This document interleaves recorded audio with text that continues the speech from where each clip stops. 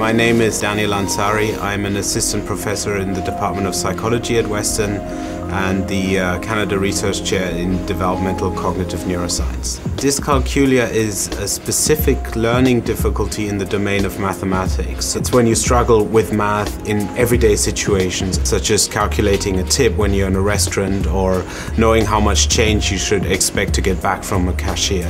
Very few people know what it is, and yet it's just as common as dyslexia and can have a significant impact for people who are affected by it.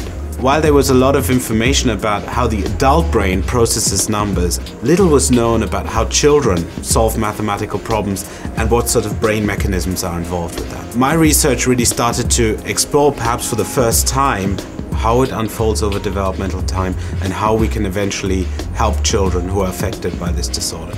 A study that we're currently conducting is looking at what brain areas are involved when you calculate. Another thing is to understand how brain function and brain structure interact with one another as we learn, as we develop, because often we address them very separately, and there's now a growing trend with these new imaging technologies to be able to combine what we know about brain structure with what we know about brain function. I was attracted to Western because of its research excellence, its positive environment for researchers, and also particular to the neuroimaging facilities at the Robarts Research Institute. This type of equipment is absolutely critical to my research.